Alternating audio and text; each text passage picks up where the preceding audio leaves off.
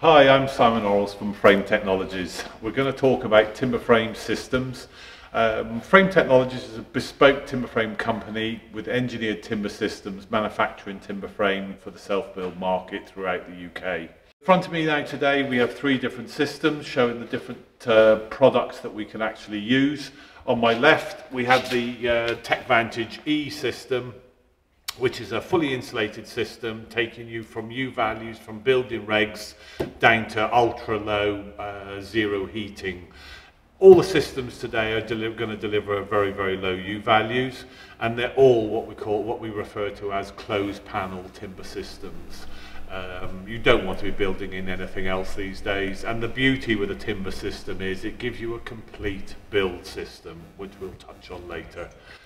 So as you can see on the Techvantage E system, starting from the outside in, we have the breather membrane on the outside. We then have, which is factory fitted and stapled on. That is two different systems. We have a foil system or we have a red system. The foil system is when we've got masonry cladding on the outside. The red is when we're using lightweight cladding render systems. So those are the two, and they do affect your U values. If we've got a masonry on the outside with the foil, that will improve the thermal value of the panel by at least 10%. So then inside the panel, once you've got your sheathing board on the outside and your 140 studs, we've then got factory fitted polyurethane in the panel, and you'll see we've actually got air spaces in now. When we're trying to build an energy efficient house and an airtight house, we're actually fitting air spaces in because that airspace is actually very good from thermal efficient point of view. So we've got a 140 stud with 100 ml of polyurethane fitted in the panel, airspace either side. Then we've got a liner board on the inside.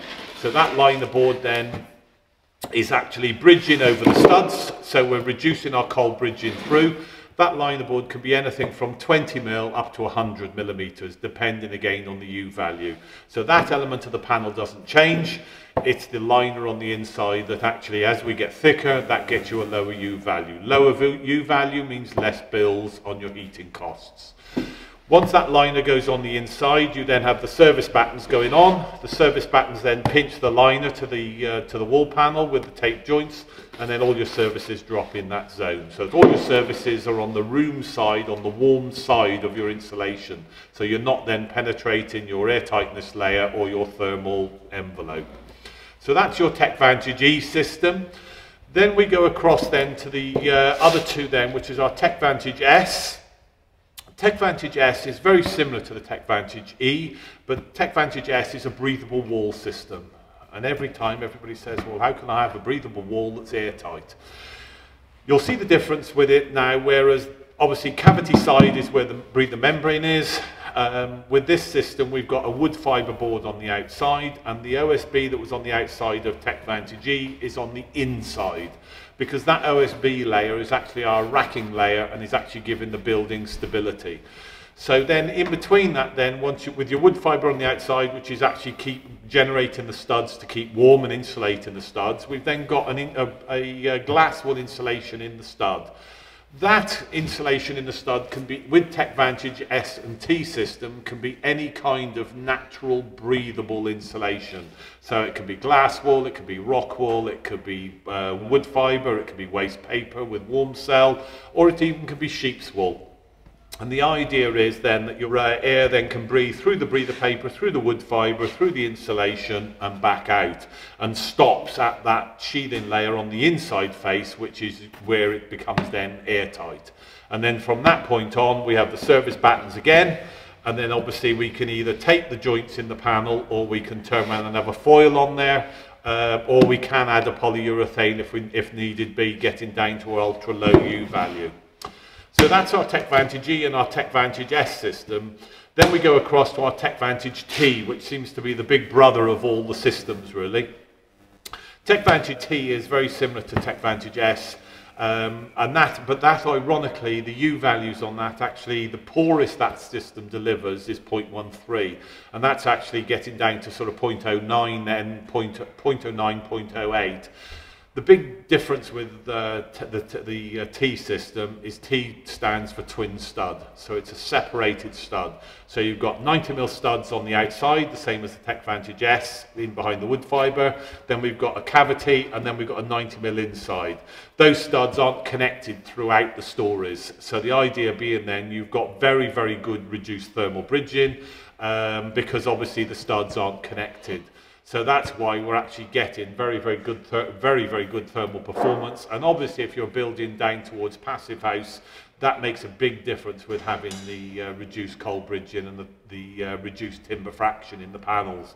Because the timber fraction in these panels, you're running at about 13%, whereas on the Techvantage T, we're down to about 6.5%, which is absolutely phenomenal. All three systems I'll touch on a bit now about claddings. You can clad timber frame in absolutely anything. So we'll turn around and actually now revert back to the model behind to show us how timber frame actually goes together. People always say, what foundations can I build a timber frame on? You can build timber frame on any foundations, but the big thing with timber frame is it's an engineered timber solution. And by being engineered, it's no good just putting the same foundations in as you did on the last project. Let the timber frame company turn around and produce the line and point load information to turn around and actually, so that you know what the setting out information is and what the loadings onto those foundations are. Once the structural slab is in, we've then got an upstand on the outside because we don't have timber below DPC level. Nominally, that upstand is 225, which is one block high. That can be higher if you want to turn around and go to 300, but obviously it wants to go in increments of brick sizes. Then on the inside of that, you've got the insulation, and then obviously underfloor heating, and then a screed finish to get you up to finished floor level, which, to be honest, seems to be the majority of the builds now. The insulation and screed is going in after the timber frame is then erected. So then you'll see that on top of the upstands we have a timber plate, which is what we call a sole plate, which is out of treated material. That's cut in the factory, all the ends are treated, and they're all treated with a coloured dye as well, so that you know it's been treated. So that's actually fitted on a DPC, mechanically fixed down to the block upstand. Then on top of that, once it's mechanically fixed down, we then turn and put our external wall panels. So as we were talking earlier about Techvantages system, now on my right, the pre-fitted insulation in the panels. There's no way you can fit the insulation on site like you can in the factory, and as you can see in there on the clips, nice and tight, no gaps around the outsides, even around the windows, and the whole thing done in the factory. So that's Techvantage E. Then on the side of us we've got Techvantage S, as we were showing earlier, which has got our breathable wall insulation in and our foil, and that one's actually got the service battens pre-fitted on it. Then our internal panels, whether they be non-load bearing or load bearing, as we were saying earlier, they're all made in the factory. Some load bearing panels will be sheathed, but all panels come up off the same level and all interlock. So as we were saying earlier, it's a complete build system. So you get all the external walls, all the internal walls, floor joists, roof, the lot. One point of contact, one engineered solution from DPC to roof level. You're not having to go around different supply chains to try and pull the whole thing together and project manage, pulling all the bits together. It's all from one source. So we've talked about getting very good insulation in the panels, but also these days we're talking about airtightness. So you can see the membrane we've got around the floor zone here. That membrane is a breathable membrane. Again, how can you have a breathable airtight membrane? Very much like you've heard of Gore-Tex coats. So the idea is it breathes through and changes depending on the temperature and moisture levels. So that membrane is sitting over the external walls. Then we turn around and actually sit our floor joists straight on top of that. Over the years now, we've gone from solid floor joists, sort of 9x2 solid timber floor joists. Now, pretty much 99% of the floors are what we call an engineered floor joist. So as you'll see in front of us now, we've got what we call a metal web floor joist. So it's a timber top, timber bottom, and metal struts. And the idea being then is you can run all your soil pipes, all your mechanical ventilation, and all your services straight through the floors. So as we said earlier, you've got service battens on the walls.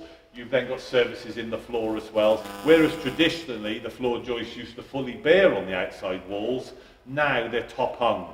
So it's only the top chord, so the bottom chord isn't actually sat on anything. That's literally picking up plasterboard and the stiffness of the joist, which means then that your external wall panels can come right up underneath the underside of the joist and obviously give you a better engineered solution from a thermal point of view, so you've got no cold transfer coming in through the external walls. Those minimum depth are 254 millimeters, which then will account for soil pipes, mechanical ventilation, everything going through. But again, the deeper, we can then make those joists deeper depending on the spans. And obviously these days with more open plan living, we're actually having a lot bigger spans now, so we can introduce any steel beams and things like that to actually break those spans down, and then obviously turn around and increase the depth of those joists up to 254, up to 302, 354, or whatever depth is required to try and maintain a 400 or 600 mil rack on the floor. Then we'll turn around and actually be ready now to start decking the floor. Obviously, the floor today now, normally we would glue that floor down and we would turn around and actually nail that floor down with ring shank nails. But obviously if I do that, we won't take it apart afterwards. So we shall dry fix the floor. The floor these days now as a standard is 22 mil chipboard. And the chipboard has actually got what we call a peel clean layer on the top of it as well. So the idea being that peel clean layer keeps the sheet dry and also keeps the sheet clean. Because as you know, the one thing during construction with the climate we've got in the UK and the weather we've got outside today, you're never always going to be able to be building in dry conditions.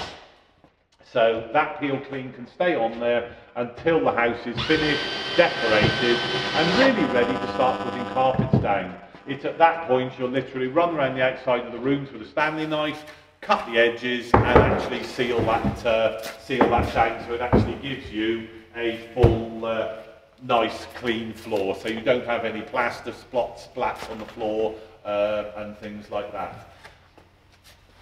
So we deck that down, and as we said, 22 mil moisture resistant chipboard on them all. Then we turn around and bring our air tightness layer back up over, as we were showing you earlier, so you've got that connection from ground floor to first floor. And then we'll turn around and actually put the first floor panels up. So your first floor panel goes on. Again, one of the big advantages of timber frame is the speed of build. These days, at the end of the day, nobody wants to wait for anything. Once they've decided they want to build, and once they've got planning, because planning is going to take a lot longer than normal, they want to get on and build it. They want that frame up. And pretty much you can almost be, depending on the size of the house, you can be pretty much looking at a day per story. They're like that. So you'll have the sole plates and ground floor panels up in the day, joist and deck in the day, and then the first floor panels up in the day. So on average, as we're sort of saying, you're getting an average sort of 3 to 4 bedroom house up and ready for roof in sort of 7 days, which at the end of the day you're never going to do that with any kind of any other kind of build system there today. And obviously that is key with the weather conditions and everything we've got these days. So you've got the first floor panels up, they're with your air tightness layer ready to turn around and be sealed. Then on the inside of that, as we were talking earlier, as I was showing you about the liners, our liner board goes on, and the liner board is obviously to turn around and actually does fit. There, as I made earlier, the liner board goes on, and then that's back on top to be then screwed straight to the timber frame, and then you tape the air tightness layer to the liner board on the inside, so that by the time it's taped to the DPC and DPM, you've got an air tightness layer up the liner, through the floor, round the floor, up to the first floor. So your liner board then on the first floor the same again, turn around and drops in, across the face of the studs, and then your membrane tapes up so that you turn around and got that 1 point of air tightness. As we were saying earlier, air tightness is simple, it's relatively simple, and the idea being is you want to be able to follow it with a pen on the drawing all the way around without taking your pen off. If you have to take your pen off, that means you've got an air leakage somewhere. So that shows you how we can turn around and actually get the timber frame erected up to roof level. Then people say to us, what roof can I put on a timber frame? You can put any kind of roof on there possible. And obviously today with designs and planners trying to turn around and make more use of the floor areas and room in the roofs. So whether we have standard trusses, they're going straight on top with no room in the roof, or whether we use what we call a double bobtail truss, where you're actually got like semi-vaulted, so like with dormer bungalows or townhouses when we've got sloping ceilings upstairs. And then as you can see there, we've got steel purlins in that one. We can have steel purlins, or we can have glulam timber, like that again. As long as we use an engineered purlin in there to actually carry that load from one end to the other, not a problem. Or the other product you can use these days is what we call a raised tie truss, which gives you a small amount of sloping ceiling. And then we can mix it as well. We don't have to have the same roof system throughout the house. So we can have flat ceilings in some areas with semi-vaulted in some areas, and we can actually have it fully vaulted in some areas, as you can see here with a softwood rafter. Or if we've got you're using the Techvantage T system and you're wanting a vaulted roof and you're obviously wanting to maintain that thermal performance, then we can use metal web rafters, as the metal web floor joists as rafters, and then actually put a sheathing board on top of those. And again, you could tile that, you could put a metal deck on there, standing seam, whatever. Then obviously sometimes people are wanting to make attic roofs and make best use of that floor space. So the actual truss can come up with an attic space, with a room in the roof truss with a space actually in it. So that gives you full options of pitched roofs. You can also then use what we call flat roof solutions. Flat roofs seem to sort of go away, but they've sort of come back now with the contemporary designs we're now using, that you're actually getting flat roofs on places now with sort of EDPM or GRP solutions, green roofs. Again, we can put any kind of roof on that timber frame, but the big key is we need to know early doors what that roof system is, because it does affect the loadings of the timber frame. People then say, how do I clad a timber frame? You can clad a timber frame absolutely anything. Again, as long as we know what that cladding is before we start. So as we said earlier with the silver paper, so you've got the silver paper on the outside, so the breather membrane covers the timber frame completely, so there's no bare timber anywhere. And then the laps are actually stapled down, and then the blue tapes are actually showing you where the studs are behind. So then the bricklayers can know exactly where to nail their brick ties, or if it's lightweight cladding, where they need to screw the cladding battens on to then put the cladding on.